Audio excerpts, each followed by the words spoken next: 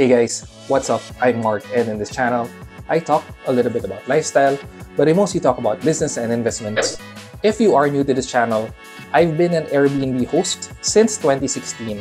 Perhaps I may not be the biggest expert out there, but pretty much in these last 7 years, well, -2 if you count the pandemic, I've hosted thousands of guests, and I'm sharing to you what I know about being an Airbnb host. In the past, I've done videos on how to get your Airbnb started, from selecting the right location, right condominium developer, to talking about the Airbnb essentials and what are the things that you need to cover in your operations. In today's video, what I'm going to be talking about would be the top 3 things that I find are the biggest challenges about being an Airbnb host. Is this a ranting video? Not totally. I guess I wanted to do this video just to set the expectation for you who would be an Airbnb host. And if you are an existing Airbnb host, well, this is to tell you that you are not alone.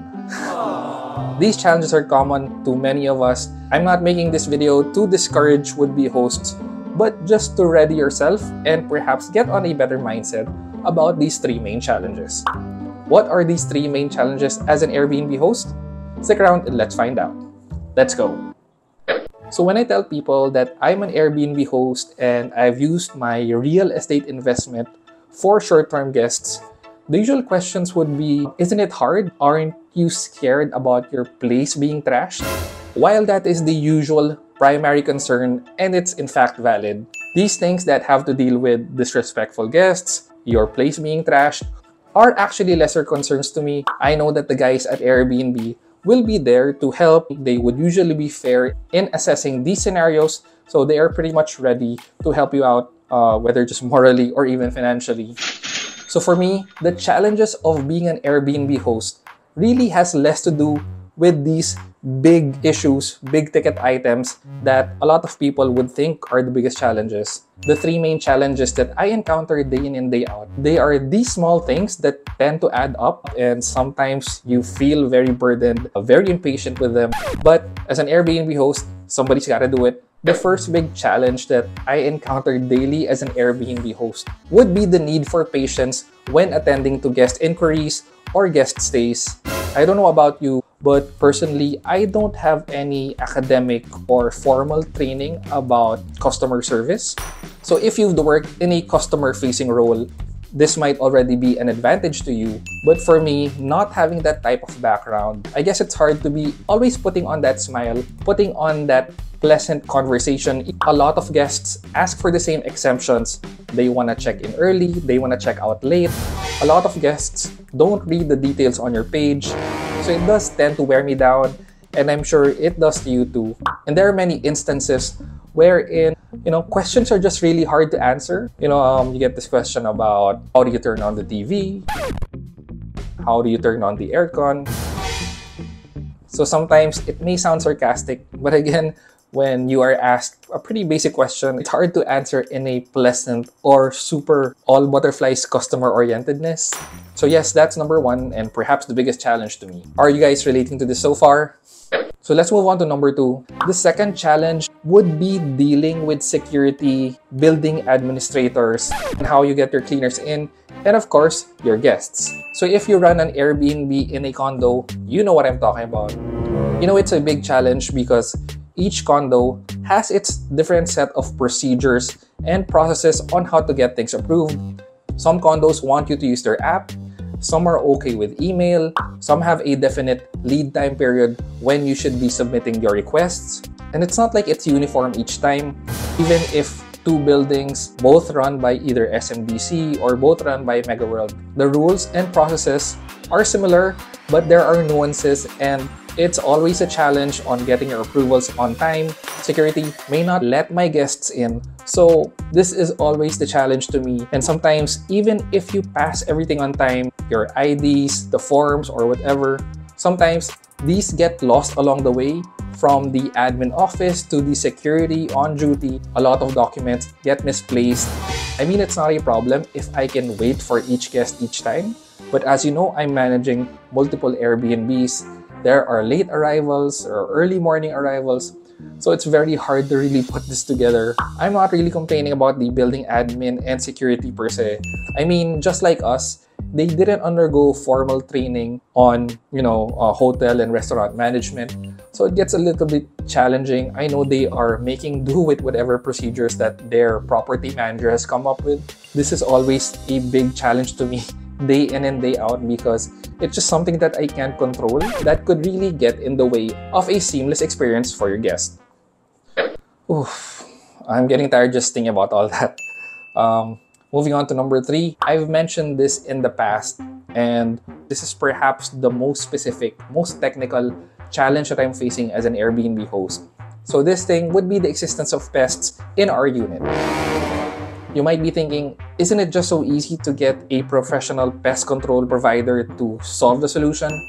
Well, I hope the answer is as easy as that. I mean, if you can pay someone as a permanent solution, I really would. But the problem with condominium developments would be that each home, each unit actually have different ways of how they manage their pests and perhaps promote their continued existence. I mean, it's really tough. The only way to get rid of pests completely would be if I own the entire building, because you would have pest control uniform through every nook and cranny, every unit of the building. And that's how hotels are able to do it. They have pest control that covers the entire building. You can't really control how your neighbor and how they actually manage their waste, their food, their cooking, and it becomes tough. And anytime also that your neighbor does their own pest control, there is the likely chance that those pests will come over to your place because you're right beside them and you didn't time your pest control with your neighbor. That's the tough thing about the whole guest experience as well. I've done pest control as often as weekly, but sometimes it's just not enough because I really can't control not only my neighbor, but I also can't control my guests, how they do their cooking, and do they throw their food right away, or is it just out there overnight and really encouraging more pests to come in. So it gets very challenging. So those are the 3 main challenges, and you know what? There's no solution to them. Well, I guess for number 1 on customer service, you really have to have a lot more patience than usual. More patience than probably with your kids or your significant other or whatever your situation is. I guess it would help to read books or perhaps undergo some short training courses. But for the most part, it will still end up with you having to be more patient with your guests. I guess sometimes as Airbnb hosts, we might take it for granted and how these things are so routine for us. And that's why we get impatient because it's just the same thing over and over again. So for me, what I find helpful would be really take into account when I do come in also as a guest. So it doesn't have to be just an Airbnb stay, but also when I'm a guest in a hotel, I do take those instances very consciously, very actively. I'm thinking about, so this is what my guests feel like when they're in this situation. So I guess it doesn't hurt if you travel or maybe just do a staycation just to compare and see how it's like perhaps with your competitors, or maybe not even competitors, but something that you want to benchmark your stay after. So yes, no way around it. You have to be more patient. And again, really think about the guest experience, having in mind that these guests are spending their hard-earned money to be at your place.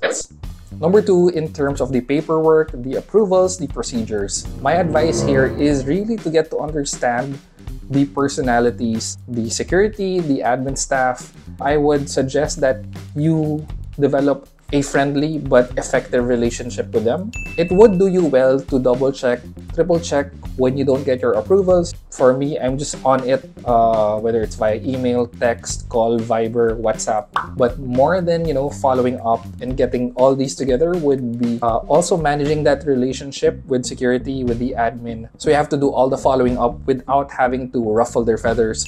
So it's really a balance of being detailed about it, but also being pleasant and still managing your relationship with the building admin. And lastly, on pest control, one more thing I forgot to mention was that pests actually also develop some sort of immunity sometimes when you keep using the same chemical or the same provider.